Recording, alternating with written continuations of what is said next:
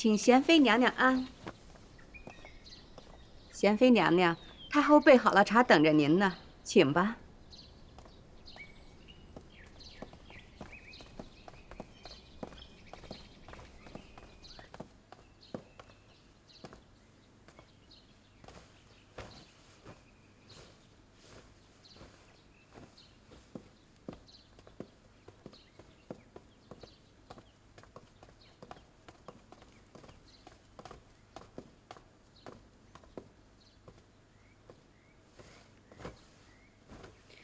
臣妾给太后请安。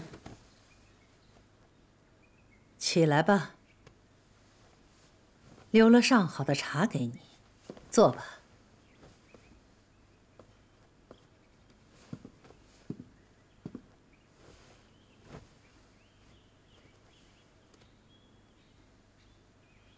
太后知道臣妾必定会来。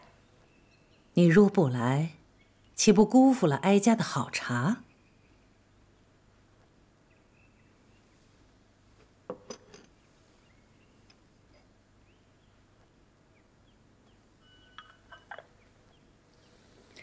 太后保养得宜，风采如旧。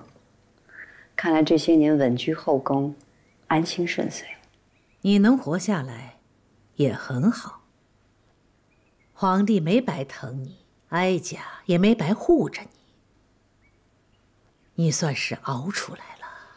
太后那时候让臣妾惜命，留待来日。所以今日臣妾特来向太后请安。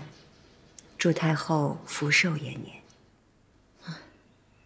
你也算乖觉，知道一把火烧的你在冷宫里待不下去了，便兵行险招，拿自己做法子。如今这满宫里，即使连皇帝都疑心是贵妃或是盛贵人给你下的砒霜，连皇后都逃不脱这个疑点。不给自己下毒，哪能留着性命等别人来救啊？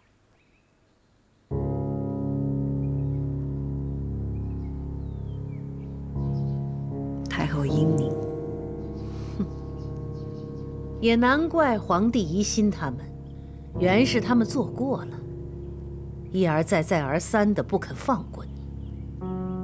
既然出来了，那往后什么打算啊？臣妾本无依靠，还愿太后一息怜悯，才能苟且空中。往后的一切，还请太后垂怜。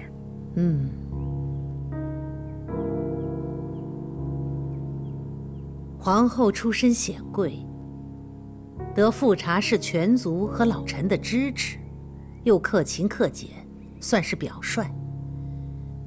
贵妃的阿玛高宾在朝中得皇帝的倚重，哀家呢，从来就不喜欢宫中只有一捧花开的艳丽，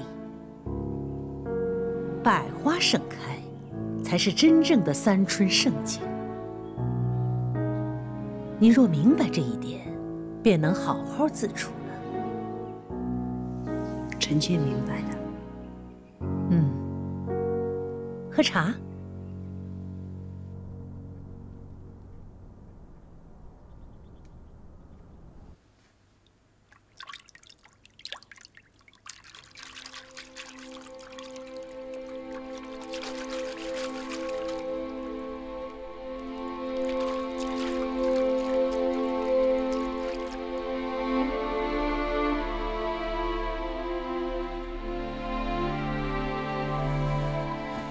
其余沐浴之水是用桃枝、柳叶、丁香花和珍珠粉熬制而成的，有驱邪除秽的功效，是皇上特别叮嘱准备的，为你洗去从冷宫出来的晦气。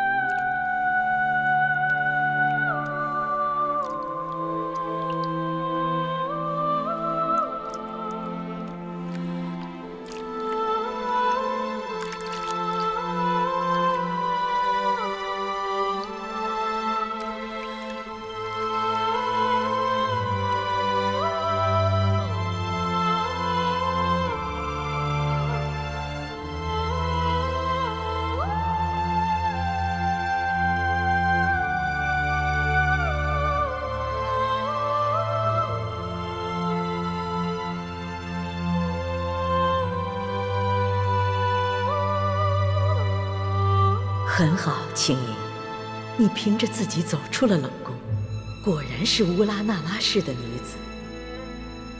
可是乌拉那拉氏的女子是不会止步的，你要继续向前，去拿回属于你的一切，属于你的一切。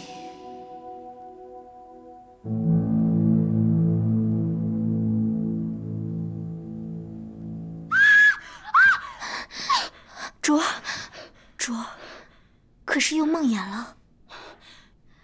梦魇什么？你胡说！自从贤妃从冷宫里出来，您就睡得不踏实。这个贱人进了冷宫不安分，出来更是生祸。贱人，我容不得她。我不怕，我不怕，我什么都不怕，我不怕。卓儿。